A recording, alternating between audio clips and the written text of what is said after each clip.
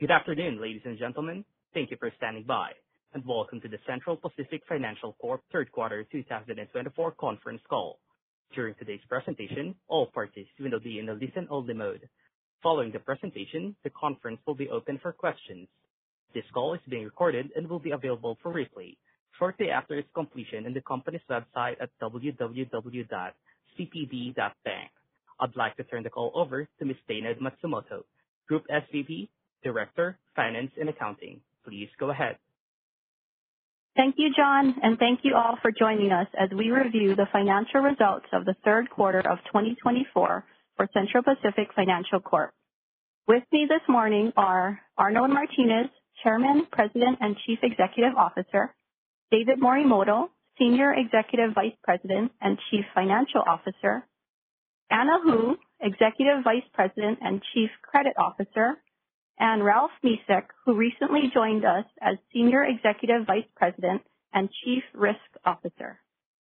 We have prepared a supplemental slide presentation that provides additional details on our release and is available in the Investor Relations section of our website at cpb.bank. During the course of today's call, management may make forward-looking statements. While we believe these statements are based on reasonable assumptions, they involve risks that may cause actual results to differ materially from those projected. For a complete discussion of the risks related to our forward-looking statements, please refer to slide 2 of our presentation. And now, I'll turn the call over to our Chairman, President, and CEO, Arnold Martinez. Thank you, Dana, and aloha, everyone. We appreciate your interest in Central Pacific Financial Corp., and we are pleased to share our latest updates and results with you. Let me start by introducing Ralph Misek, who joined our executive team as Senior Executive Vice President and Chief Risk Officer. With nearly 40 years of broad experience in the financial services industry here in Hawaii, Ralph's expertise will be invaluable in managing the risk and regulatory environment as we continue to grow into the future. Shifting now to the third quarter. We continue to achieve improvement in key areas of our balance sheet with meaningful NIM expansion and core deposit growth, as well as continued strong liquidity, asset quality, and capital positions. Given the broader economic and rate environment, loan growth remains challenged, but with rates starting to move down, we see positive trends developing. Our results this quarter included $3.1 million in pre-tax expenses related to our evaluation and assessment of a strategic opportunity. While the parties are no longer currently engaged in discussions, we remain interested in the opportunity under the right terms and conditions. Overall, our core trends are favorable, and we remain confident in future growth opportunities and our ability to successfully navigate and capitalize on the changing economic landscape. During the quarter, we also opened a new state-of-the-art branch in Kahului, Maui. The branch is well equipped to serve the consumer and business needs of the Maui community and will create ongoing opportunities for growth in this key market as we look to expand our presence on the neighbor islands. We continue to monitor the market conditions in Hawaii and remain optimistic about the resilience of our local economy. Hawaii is expected to have stable growth with continued strength in the construction industry, offsetting slight weakness in the tourism sector. The Hawaii construction industry generated $11.8 billion in 2023, a 10% increase from the prior year. In the first 7 months of 2024, the value of private building permits increased 19%, and the number of residential units authorized were up over 50% compared to the prior year. On the visitor front, year-to-date through August, total statewide visitor arrivals were down 2.2% from the prior year and were about 92% of pre-pandemic levels in 2019. Visitors from Japan were up 38% from a year ago, yet remained about 45% of the first 8 months in 2019. For the island of Maui, total visitors year-to-date through August were up but were about 83% of the prior year. Hawaii's statewide seasonally adjusted unemployment rate remained very low at 2.9% in September and continues to outperform the national unemployment rate of 4.1%. Hawaii real estate values remain strong.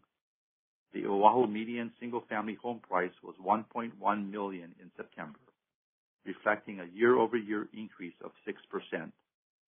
Home sales volumes year-to-date were up 5.8% for single-family homes, but down 5.6% for condos compared to the prior year.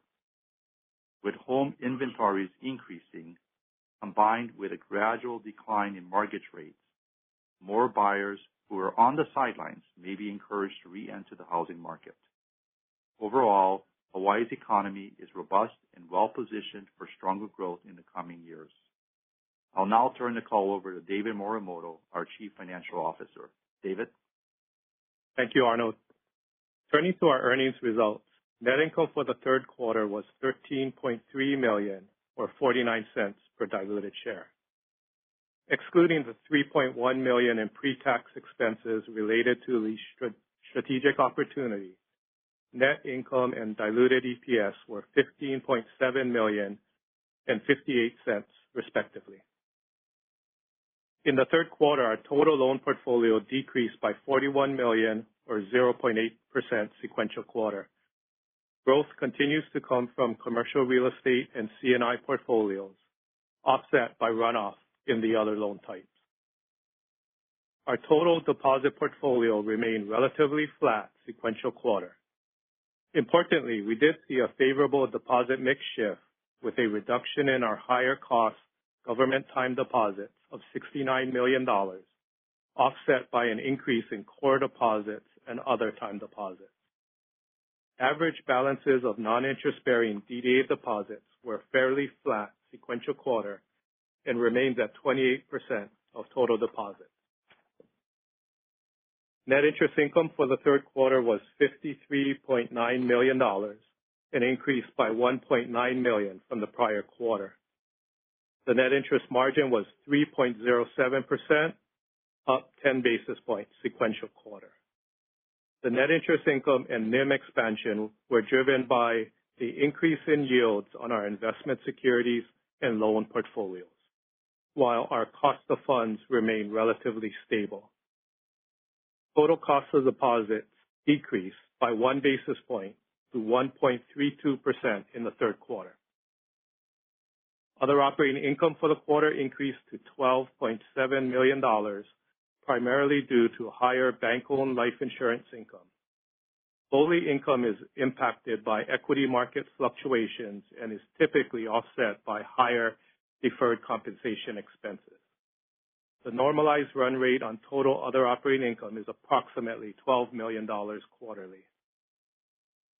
Other operating expense totaled $46.7 million in the third quarter, which included the $3.1 million in expenses related to the strategic opportunity.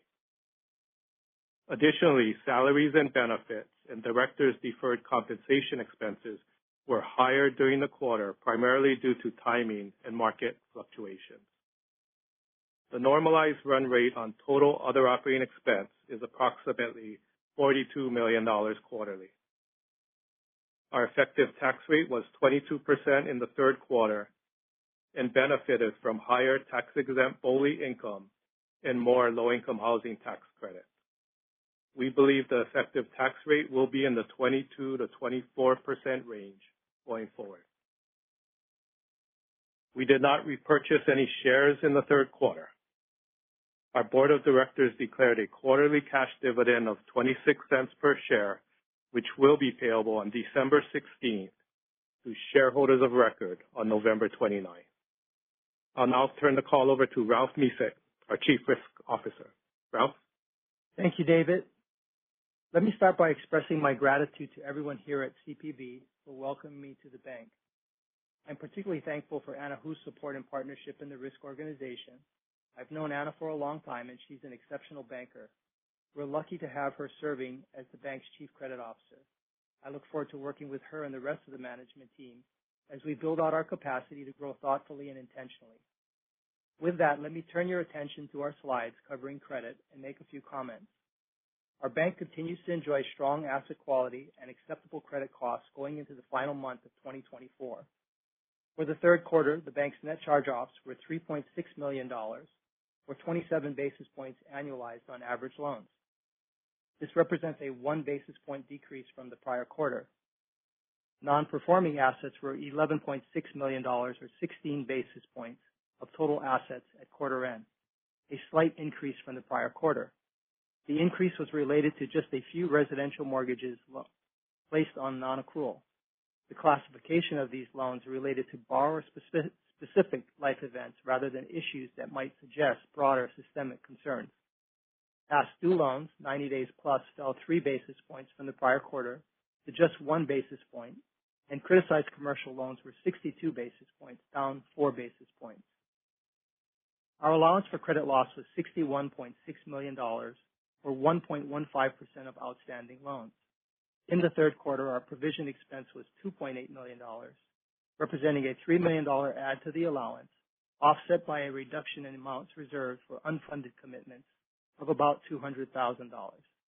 Supporting the allowance, we hold a strong level of capital that serves as an additional backstop.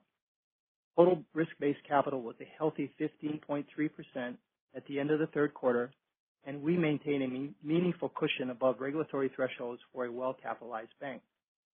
Finally, as highlighted in the appendix to our presentation, the loan portfolio as of quarter end was balanced and diversified across customer, product, industry, collateral, and geography, with no outsized exposures in higher risk segments. With that, let me turn the call back to Arnold. Thank you, Ralph. In summary, we had a strong core third quarter, and we remain committed to navigating the existing market conditions effectively while supporting our clients and the community and driving value to our shareholders. Thank you for your continued support and confidence in our organization. At this time, we will be happy to address any questions you may have. Thank you. Ladies and gentlemen, we will now begin our question and answer session. If you have dialed in and would like to ask a question, please press star followed by the number 1 on your telephone keypad. If you would like to withdraw your question, simply press star 1 again. If you are called upon to ask your question and are listening via loudspeaker on your device, please pick up your handset and ensure that your phone is not on mute when asking your question. Thank you. Your first question comes from the line of David Pfister from Raymond James. Please go ahead. Good morning, everybody. Good morning. Morning. I wanted to touch on the loan side. Just kind of looking at the decline in loans, it's pretty broad based. I'm curious how much of that's demand driven versus, maybe less appetite for growth and just a timing issue. And just kind of curious how the pipeline's shaping up and your thoughts on the loan growth side going forward. Yeah, hi, David. This is Arnold. I'll respond to that question. Yeah, it basically is a demand issue. With the rates being high at this point, we have seen for the whole year kind of muted loan demand. It's more that than it is us, being selective or being more cautious about loan growth. With that said, I'll say that we believe and we know that as rates decline going forward, there is pent-up demand out there. There are folks on the sideline waiting for rates to come down to move forward with projects. As I mentioned earlier in the prepared comments, building permits are up year over year. That signals that there's projects in the pipeline, and so we're optimistic, for future quarters, especially going into next year, that we'll start to see an uptick in loan demand, assuming that the Feds continue to reduce the rates.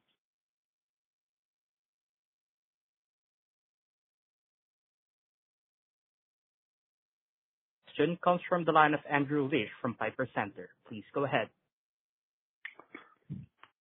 Hey, good morning. Thanks for taking the question.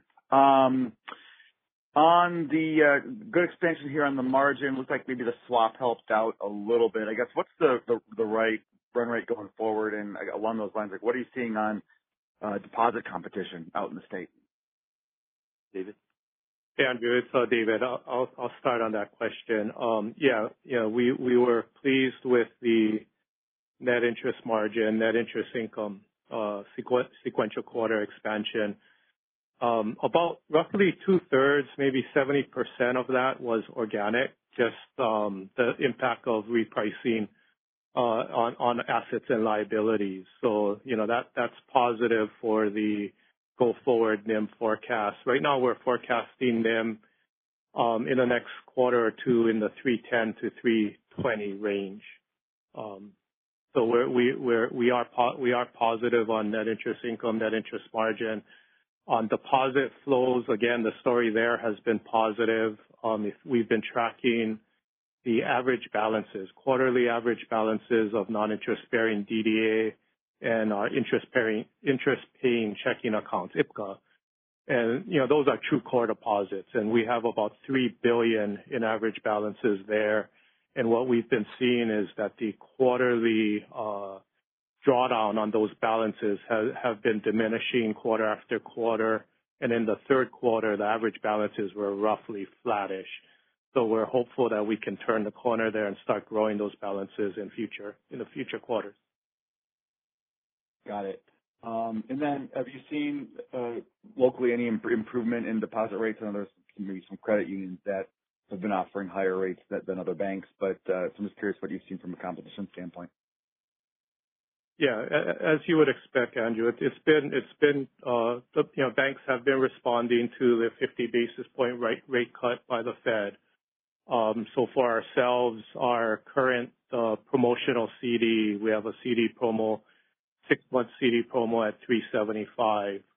That definitely has come down, roughly the equivalent of 50 basis points. Gotcha. Very helpful. And then is there anything, just on that strategic opportunity, is there anything you can point to about why you are no longer currently engaged in discussions? Andrew, this is Arnold. Yeah, unfortunately, we remain, at this point, we cannot comment on this further. We just can't comment further. Got it. Okay. Thanks for taking the questions and all the other guidance. I'll step back. Again, if you would like to ask a question, please press star followed by the number 1 on your telephone keypad. Our next question comes from the line of David Pfister from Raymond James. Please go ahead. Hey, just kind of following up on the capital side. You guys have been focused on preserving capital in the short run. And, with talk stalling like we kind of talked about in the press release, is there any change in your appetite for buybacks or other capital deployment opportunities? Just kind of curious how you're thinking about that. Hey, David, it's David. We have wanted to, improve the TCE ratio, the tangible capital ratio. With it being at 7.3% today, I think we are open to share repurchases. But like we always said, it's a function of the market. But it is something that we will consider as one of the uses of capital going forward. We currently target the Tier 1 leverage ratio, like in a range of 8 to 10%. We're at 9.5%, so we are inching towards the higher end of that range. So there is an opportunity to utilize capital, and it's just a function of what options we have for the excess capital going forward. Okay, that's helpful. And then, sorry, I got disconnected, but maybe hopping back to the loan and loan growth side, I'm curious, where are you seeing new production yields today? Where are you having the most success driving growth, I guess, as you think about the pipeline? And then where, could you touch on like the repricing dynamics in the loan portfolio in the next, 12 months or so, and kind of how roll-off rates are relative to add-on rates? Sure, David. in the third quarter, weighted average new volume loan yields were about 7.75%, as compared to portfolio in the 490s. So that there was a nice repricing of, just runoff, replacing runoff.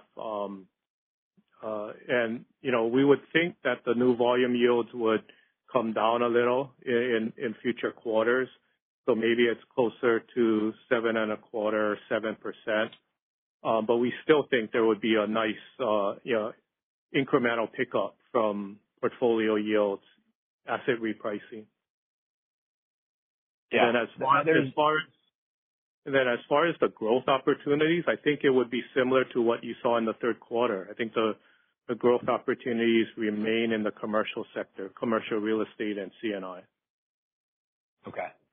And then just, as you kind of touched on the margin a bit, but I mean, with some pretty material positive repricing opportunities, obviously, and seemingly being able to react to the deposit side, I'm curious, how do you think about the trajectory, as you think about the margin, assuming more rate cuts are on the horizon? I mean, you're naturally rate sensitive, right? Just given the nature of your balance sheet, but just kind of curious, how do you think about the trajectory, contemplating, maybe some lag impact in deposit pricing and some of those types of things? Yeah, David. I know you said we're slightly asset sensitive. I think we've, over the last year, we've become more neutral. So, right now the balance sheet is pretty neutral to interest rate risk. But we do see that there is an opportunity to move the net interest margin back towards, our where we've been in the past. So we've been in the 330 range. There definitely is room to get back to that type of level. Okay. All right. Thanks, everybody. Thank you, David. As there are no more further questions at this time, I would like to turn the call back over to the Central Pacific team for closing remarks. Thank you very much for participating in our earnings call for the third quarter of 2024. We look forward to sharing our progress with you next quarter.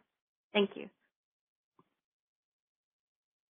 That concludes today's meeting. Thank you all for joining. You may now disconnect.